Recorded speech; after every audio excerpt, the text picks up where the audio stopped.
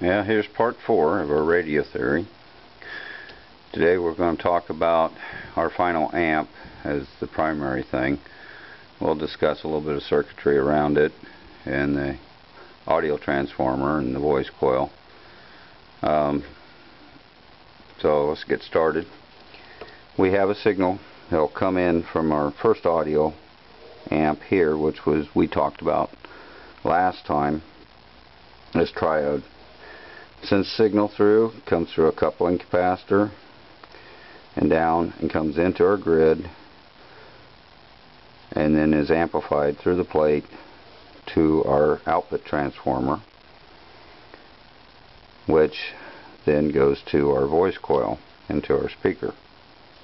Now there's a few different things here I want to point out.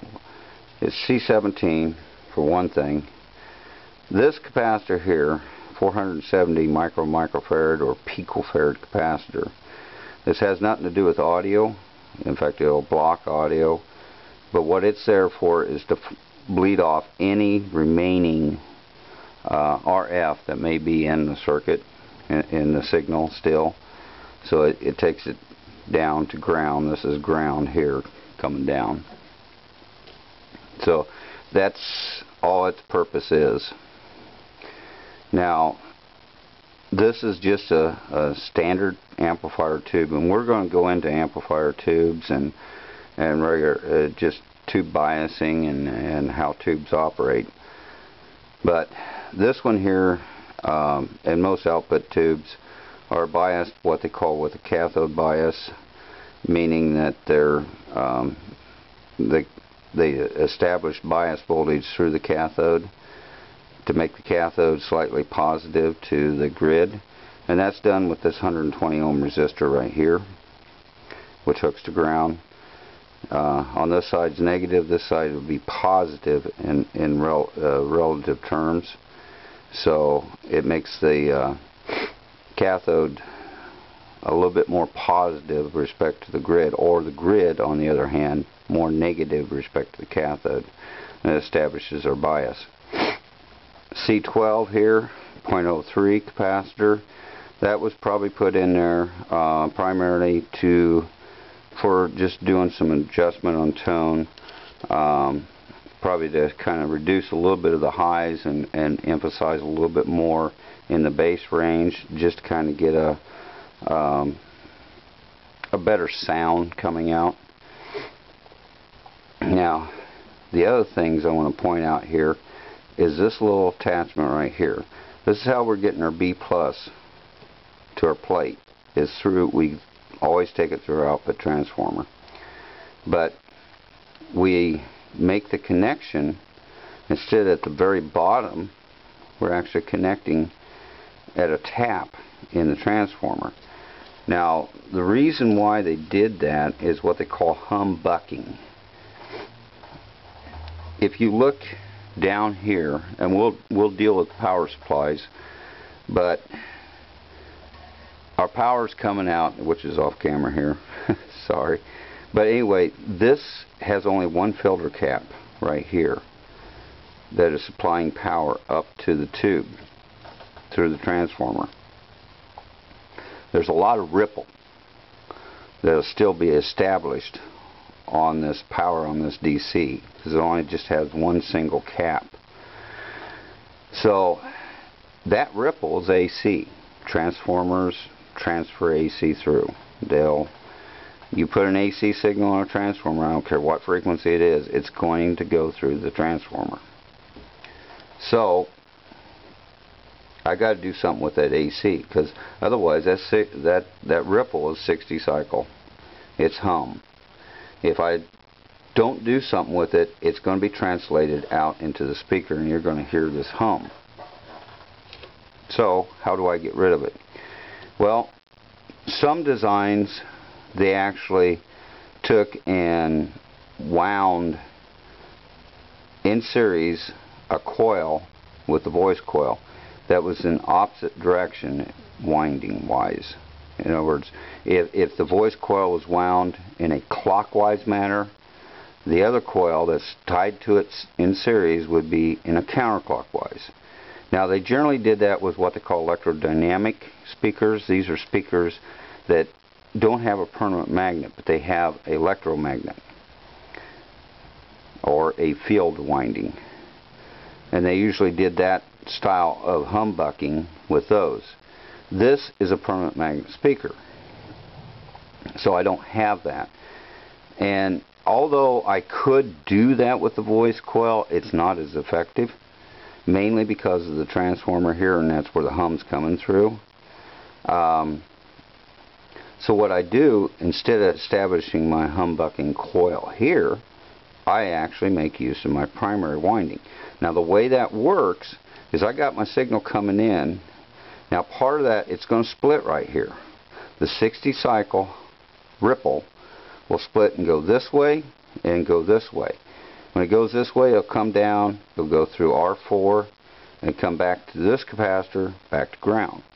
I made my complete loop of circuit. The other way, it goes up and feeds to the tube. Now the thing is, by making that split, I've actually changed its phase. When it goes through the transformer, the phases are different now. This one versus this one are 180 degrees out of phase. Now, this winding here, being a greater number of windings, because this is tapped at the very low end, there's only just a few windings. This here will be a lot stronger going through, as opposed to this one. That makes no difference. It's dealing with the incoming signal. It's dealing with this the rest of the filtering circuit that makes the connection through here and down to here, that has an effect on what's going on here. So as both of them go through, they will actually end up being equal on this side, or as they try to make it through, and actually be canceled out. If I would have done a center tap, the amount of current that's in both sides, it will be different. A lot of it deals with the impedances and stuff like that, the resistance to the signal is the other reason why we'll have an equal signal here. Now I'll get into that when I do tubes, and how there's the actual internal resistance or impedance inside the tube affects what goes on here. But in this session, just accept the fact that they're 180 degrees out of phase and that they're equal strength, so that they cancel. Now, the only thing we're canceling here is just a hum. As far as the radio signal, the audio signal getting through, it has no effect on it, and it makes it through. Now, one other little thing here, and you don't see this too often on schematics, but they have a note 1 here, and if you read note 1, it says voice coil disconnected for resistance measurement. Now what they mean by is the voice coil is connected in parallel with the secondary of the transformer. Now this secondary is supposed to have a 0.5 ohm resistance on it. The voice coil, which is real hard to see, is 3.2 ohms.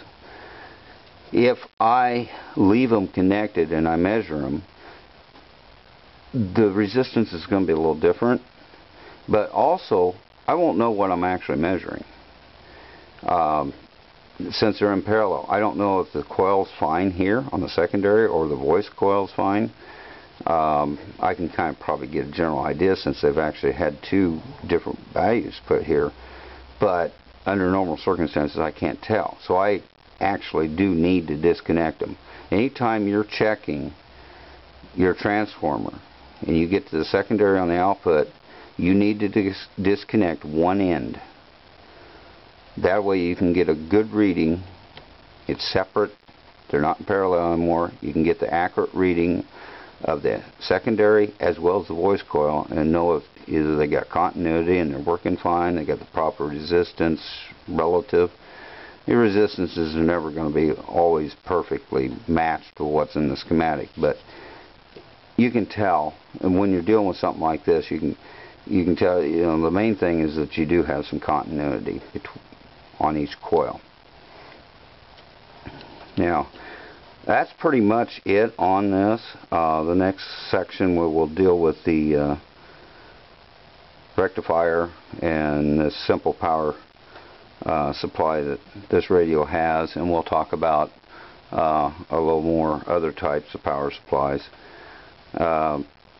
That's about all I got. Now, for future, another series I'm going to do will deal with tubes and how they're biased, how they operate, and as I do that, I'll pick, like audio amplifier tubes and how they operate, how they're biased, and we'll discuss more detail about this circuit. And same way with our detector and IF and so forth. But I'll talk more in depth about the different circuits that the tubes are fit in as we go over the tubes themselves and how they operate. So until next time, that's it. Thank you.